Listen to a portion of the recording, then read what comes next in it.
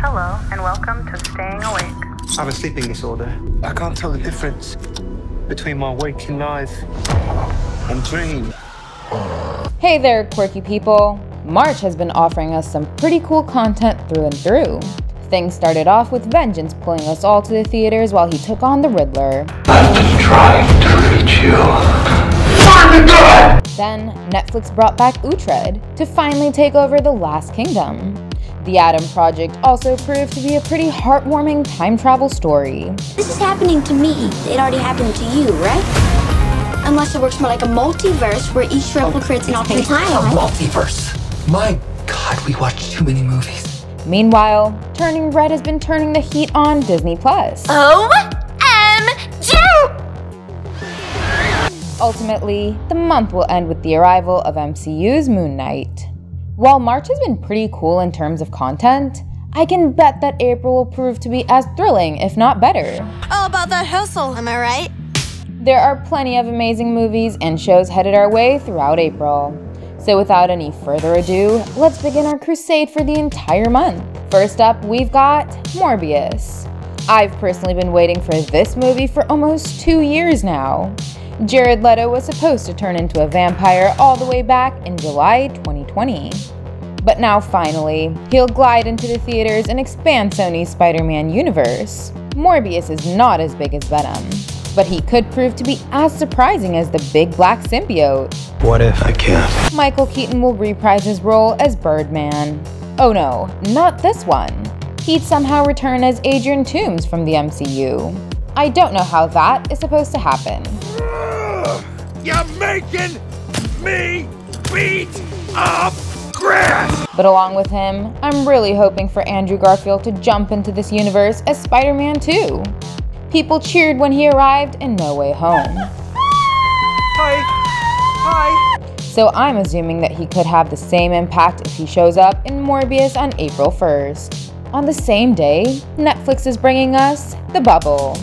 This is a comedy movie showcasing the troubles of making a big budget feature in a secured bio bubble. Now that was a great take. Pedro Pascal, Karen Gillan, and Keegan-Michael Key are amongst the big name actors starring in the film. They'd be playing actors who are stuck in a hotel trying to wrap an action movie sequel. Stop being Benedict Cumberbatch. That is based on a franchise of flying dinosaurs. Director Judd Apatow is the one who helmed this visually stylistic comedy. Following The Bubble will be Moon Knight. Yes, I know that Oscar Isaac will make his debut on March 31st, but we'll be getting the next 4 episodes from April 6th to April 28th. It's been quite a while since we've got the last MCU Disney Plus series.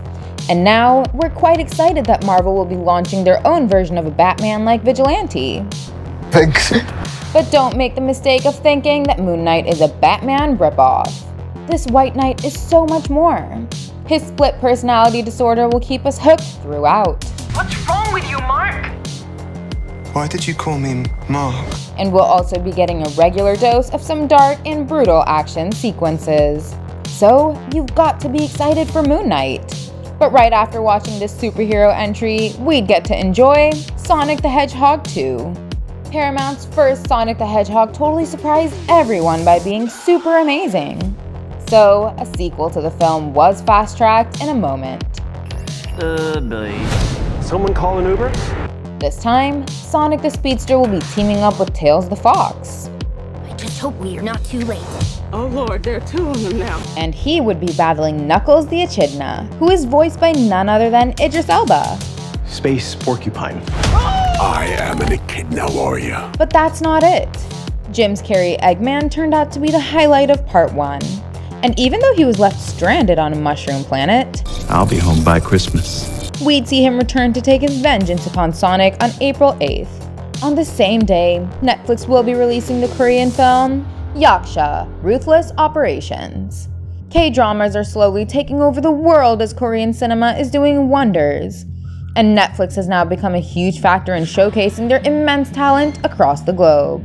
2021 had several successful projects like Space Sweepers, Squid Game, Hellbound, and others. Now, we are getting a spy thriller where a prosecutor will be caught in a deadly war of spies. Then on April 8th itself, we'll also be getting Ambulance. Michael Bay has directed this action thriller with Jake Gyllenhaal in the lead. He is joined by Yahya Abdul-Mateen II and Isa Gonzalez. This is another heist film as a decorated veteran teams up with his adoptive brother to steal $32 million from a Los Angeles bank. But things go horribly wrong on their exit, so they improvise by hijacking an ambulance that's carrying a severely wounded cop and an EMT worker. Now, it'll be interesting to see if the cop would survive with the heist being successful. Next up, Disney Plus brings us Ice Age Scrat Tales. For the last 2 decades, we've enjoyed watching Scrat playing around with his nut. Okay, that sounded wrong. Let me rephrase it. We've seen this squirrel trying to bust open a nut battling cold winters. What is happening? I know you understand what I mean. But did you know that Scrat is returning for a series of 6 new animated shorts? And this time, he'd be battling fatherhood while his baby Scrat plays around with his nut. Okay, I'm sorry. I really need to take a no-nut policy.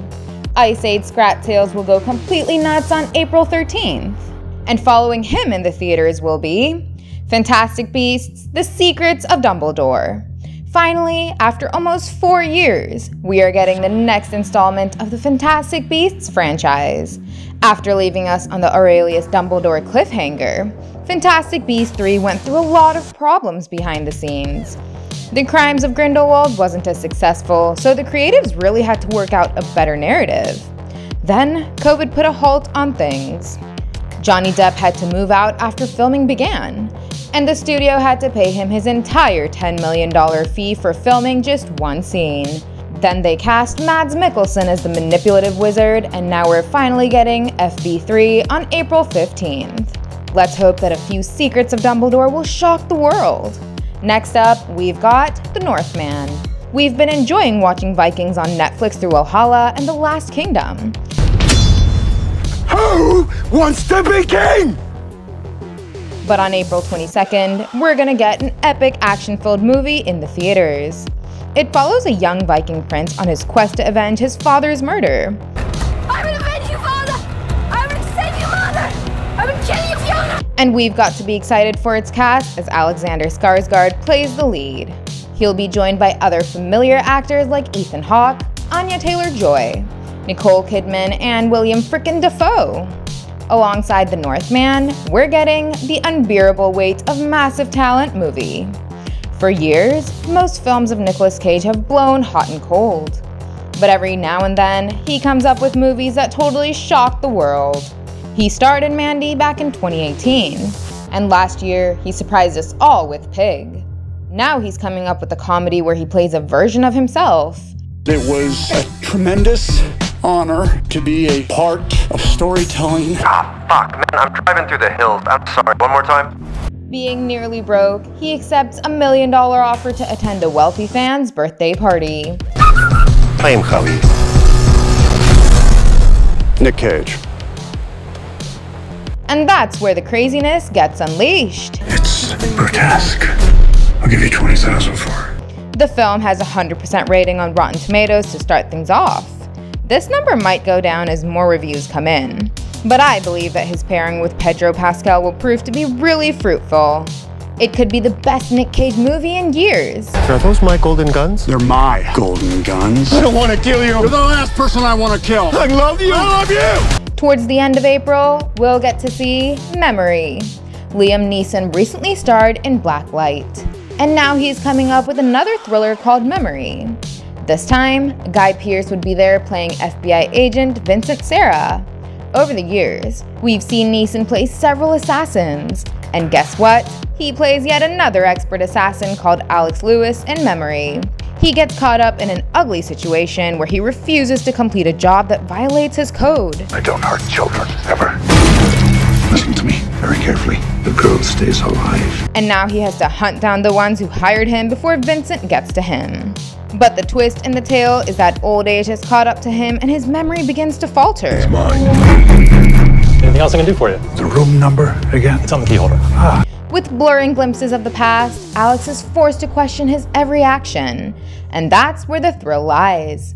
Memory arrives on April 29th, and on the same day, Netflix will launch Ozark Season 4 Part 2. The final part of Netflix's hit money laundering series is ready to bring back the Byrde family. So far, Marty Byrde has managed to survive and keep things relatively under control. Okay, maybe things have not been under control at all, but at least Marty has kept his family whole so far. Now it will be interesting to see whether he could pass his final test with Javi going out of his way to create new problems, and Routh going after him for a good old-fashioned revenge. Okay, that is all for April. Tell us which of these projects excite you the most. Smash the like and subscribe buttons. And don't forget to check out some more fun content on our channel. Thank you, and I'll see you in the next one. Goodbye and stay quirky.